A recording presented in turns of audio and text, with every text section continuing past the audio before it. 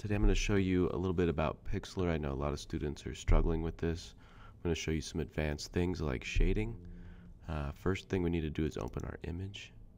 Click the Open from Image, navigate to Documents and Oz Backgrounds. Check to see you are in the right sequence depending on what block you are in.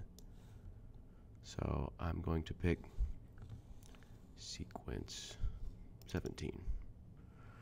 From here, talk to your group, make sure you know which one you're picking. If you've already started, you've already saved, it should be saved in here.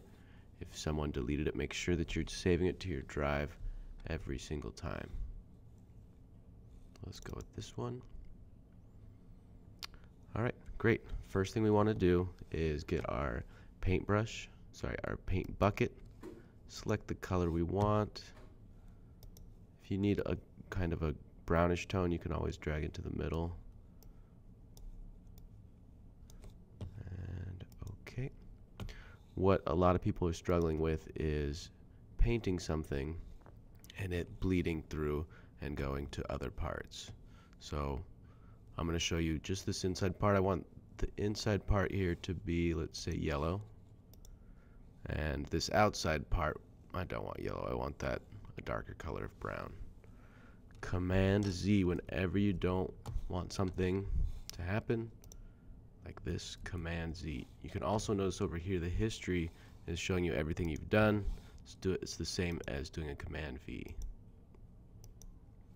Alright, before I paint this inside one, I'm going to fill those holes.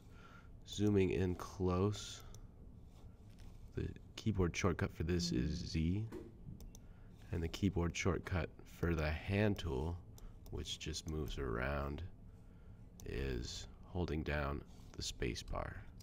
So Z to zoom, space bar to use the hand tool. Get as close as possible. We are looking for holes. I'm definitely seeing 1, 2, 3, 4.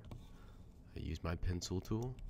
It doesn't matter what color I'm in. I'm just going to fill that hole. Fill this hole. Yikes. Fill this hole. And fill this hole. Let's go back to my paint bucket and test it. Perfect. If I missed one of these holes, it would still fill up. Sometimes it might have 5 or 10 holes. It's very tricky, but with a little bit of patience, it's going to look great. Boom. Alright, so I quickly colored my door here, and it looks pretty good. If you're looking for a 3 out of 4 on this assignment, you can just color the whole picture like that just by using the fill bucket tool, the paint bucket. If you want that 4 out of 4, I want you to try some shading, and I'm going to show you how to do a few tricks with shading. You'll shade with the brush tool. I like to move my brush size up pretty big to about 200. That's the size it's going to be. Okay. Test it out there. I'm going to turn the opacity down to 10 or less. Let's try about 8. And I'm going to turn the color to black because shadows are dark, they're black. When I color like that, you can barely see it, and that's actually what we want. If we want this very, very dark, I can go over it a few times. Remember, opacity means if you can see through something. So if it's a very low opacity, then we can see through it pretty well. So I've tested it out. That looks pretty good. I'll show you how to color, let's say, just the edge of this door.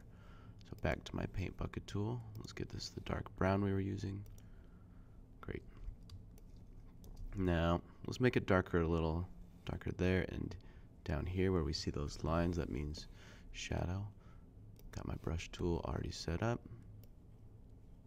You can see it's getting a little darker. I'll go over a few times, but right now it's kind of bleeding over the edges, so I don't want that. I want just to color over there. I also forgot to turn it to black. The second trick I'm going to show you, and this is going to help a lot, is the magic wand tool. The magic wand tool picks any color and selects that color. If you see this kind of a line, we call it marching ants. That means whatever's inside is what we can do. We can do something to the outside and nothing is going to happen. So let me show you. The brush tool here, I can click, I'm doing something and nothing's happening. But when I go inside, you can barely see it, but it is starting to shade just inside. So I can do this to get very accurate and very easy coloring. So now I've shaded that. To kind of see how that worked, I can select something else and check it out. Yep, that's great. If I want to select nothing, if I want to go back how it was, the marquee tool, this also selects things. You can just click once to get off that. Now nothing is selected. I can check that. Great, that looks perfect. Let's try one more time and shade this yellow part. Click the brush tool. It's already set up to where we had it. Let's make this inside part a little darker. Great, looks pretty good.